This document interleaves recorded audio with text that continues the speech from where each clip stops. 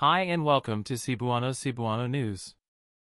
The South Coastal Urban Development Project includes the proposed 10-meter-wide monorail route. It is Mayor Rama's vision for the monorail to run parallel to South Coastal Boulevard, which is also parallel to a 70-meter waterway that will serve as a buffer and recreation zone between the South Coastal Urban Development and the SRP Commercial Zone.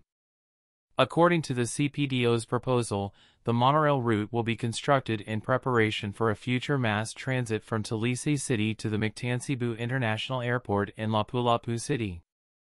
The construction of 10 high-rise buildings will now begin after President Ferdinand Marcos Jr. and local officials broke ground on the Cebu City South Coastal Urban Development Housing Project in Barangay San Nicolas on Monday, February 27, 2023.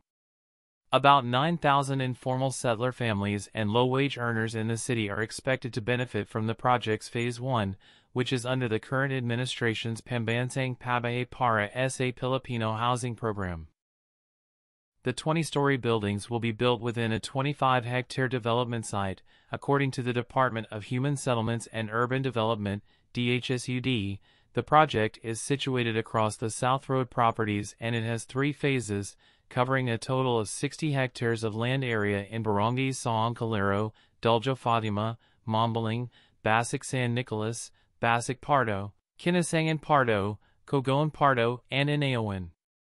Phase 1 covers Kinasangan Pardo, Basic Pardo, and Basic San Nicolas, while Phase 2 will be in Inayawan, Cogoan Pardo, and south of South Road properties, SRP. The third phase of the project covers Duljo Fatima and Saong Calero.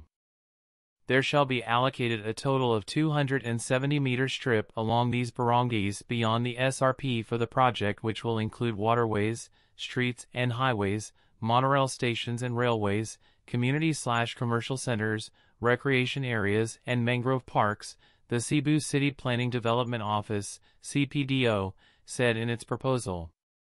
As for the project's completion date, the city and national governments have no timeline yet because parts of the development sites are lots that are still privately owned.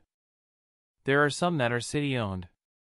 Some parcels have claimants, we learned, said Serwin Idiota, Mayor Rama's Special Assistant on Communications. In the Memorandum of Understanding with the DHSUD, the city provides the lots for the high-rise residential buildings. Rama said the groundbreaking of the South Coastal Urban Development Project is a dream come true for him. As for Marcos, he said the program is the solution to the country's housing problem, with the goal of constructing 6 million houses by the end of his 6-year term in 2028. He said housing projects are not simply about building houses, but also about making human settlements where communities can thrive together with decent housing. Marcos appealed to the future recipients of the project to take care of the houses, keep them clean and orderly, adding that the government will make the program affordable to the masses. Don't forget to like and subscribe for more updates.